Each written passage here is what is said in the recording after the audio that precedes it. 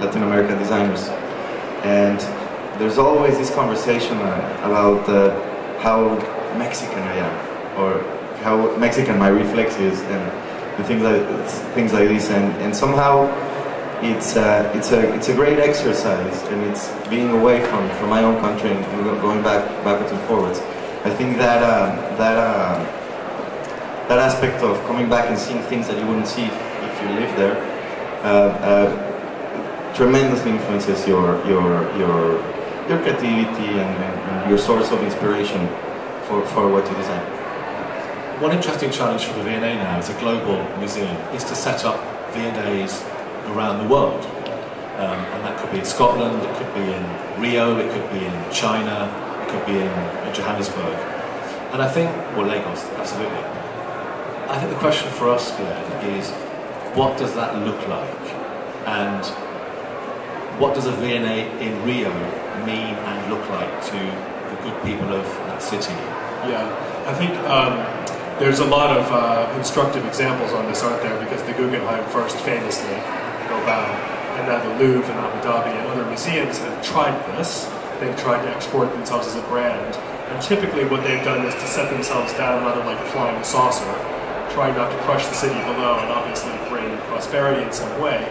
I think it's very... Which worked in Bilbao. It did work in Bilbao, and of course we talked about the Bilbao effect, which has been very hard to recapture. I think for us, at least I would hope going forward, that any time that we extend the V&A brand to another part of the world, that is a completely bilateral proposition, so that if we were to create, let's say, V&A Rio, V&A Brasilia, that V&A Mexico City, we would be doing that. Thank you. We would be doing that because we want to learn more about Brazil, we want to learn more about Mexico, we want to learn more about Latin America. So it would be more like a door opening up than it would be a product that we're sending out into that space, and that would be our motivation for doing it. I think we want to do V&A by the sea, so Mexico City is not on. So just to warn you about that. We want to Guadalajara. By the way, I like this approach. Well, I think for me, the V&A has a very simple aim, which is to inspire creativity. So wherever the V&A is, it has to do that job for its visitors. So they need to come and look and be inspired to create. Glenn, have we ever successfully done a national design exhibition?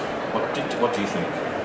Well, without casting aspersions on China Design Now, really, because I think that show had a lot to recommend it, and it also not incidentally added a lot of objects to our collection that in 100 years will be seen as very interesting.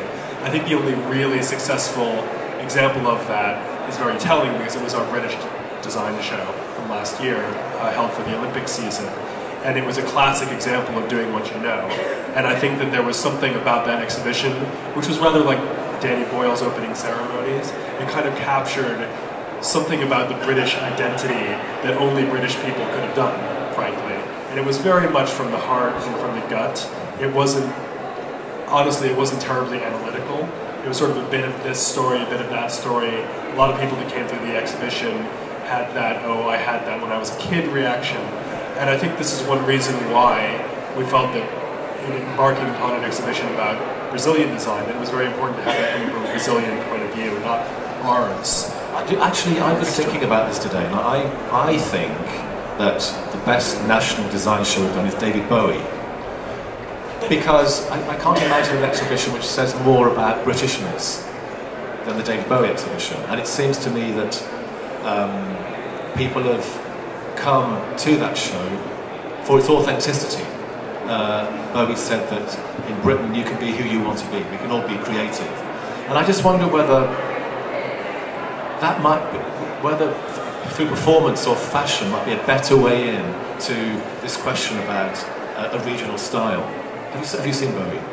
No, but we managed to book, I think, 4 months in advance, and we're finally going to go in July. Yeah. But I just, for me, that just said a lot about Britishness, which British design didn't manage to say. I think you just put your finger on something else very important, which is that when we say design, often people think we mean chairs and plates, right? But at the V&A, design is this all-encompassing field of activity. Fashion and how you design yourself is really key. It's Marco, right? sitting before us in his beauty. And I think that there's something about design as something that's performed, something that's lived, something that's experienced in every aspect of what you do. Not just good design, mind you, also bad design. You know, so this is a moral and immersive subject. It's not just a professional one. It's not just a technical one. It has those aspects. Obviously, we know a lot about them. We know a lot about how these things are made. We know a lot about how films are made. In fact, now there's a Hollywood Costume, another very successful show last autumn. But ultimately, it's about the impact of design on our lives and the fact that everybody, in some way, is a designer. And precisely because of the range of authorship that you get in Latin American design, the fact that everybody that you meet is designing their environment in some sense in many parts of Latin America, it's a perfect subject for us. I think one thing that's missing is fashion, because I think that fashion exhibitions are incredibly popular, and they're not just about people looking at dresses and going, wow. What I hope they're about is people saying, well, why does it look like that? And for me, fashion's a wonderful way into looking at possible national style. I don't know what you think about that. I was very, I only started appreciating the world of fashion until recently, when we saw an exhibition at the Wallace Collection of Vivienne Westwood. V&A. Was it? Sorry. Apologies for that. So, but there was something that they mentioned where her work came from, and I became very interested. Inspired by the V&A's collection. That's what's important about it. Yeah. Yes. And somehow, yeah, the world of fashion, in how ephemeral it is, in how fast it moves, I think opens an incredible channel of expression for designers. You know, it's so interesting because the speed of fashion is rather like surrealism, actually, which is another great Latin American success story. Where was surrealism best? Not in Paris, but in Mexico, right? That's where you find the best surrealism that was ever made.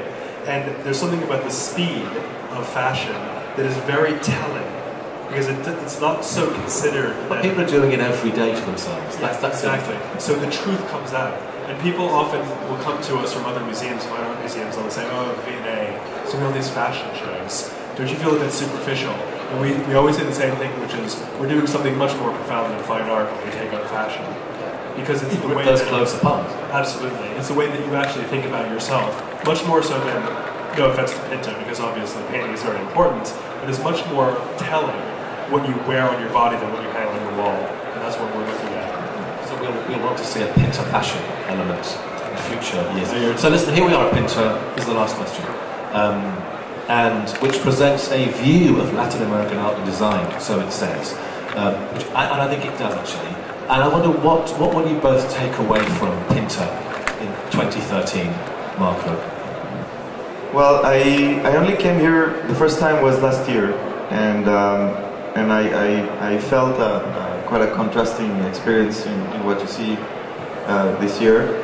I felt there's a focus on this simplicity, this kind of, as we've mentioned before, this finding what's around you and using that as a resource very economically. There's a lot of, I find it incredibly engaging, very clear to understand. Yeah, congratulations to curators and organizers. It's a fantastic show this year. Yeah. I think for me, it's further confirmation of what we do already, which is we all live on the same planet at the same moment. And I think it's a very interesting exercise to walk through PINTA, asking yourself the question, if nobody had told you this was a Latin American art exhibition, would you have noticed, right?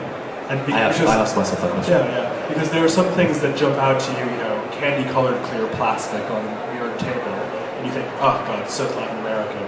Or some kind of Baroque painting, very colorful, or these kind of Gambara, DIY objects. But it's an incredibly varied presentation. And frankly, those Latin American stereotypes or motifs or styles are also available to people in the rest of the world to exploit.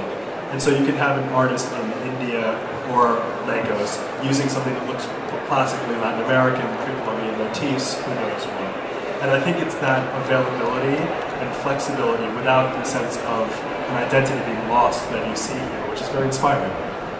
We're going to actually have a few questions, but thank you both very much for answering those, I think, difficult questions. It's not an easy subject, actually, but I think thank you for your eloquence and for your imagination in answering the questions I put to you.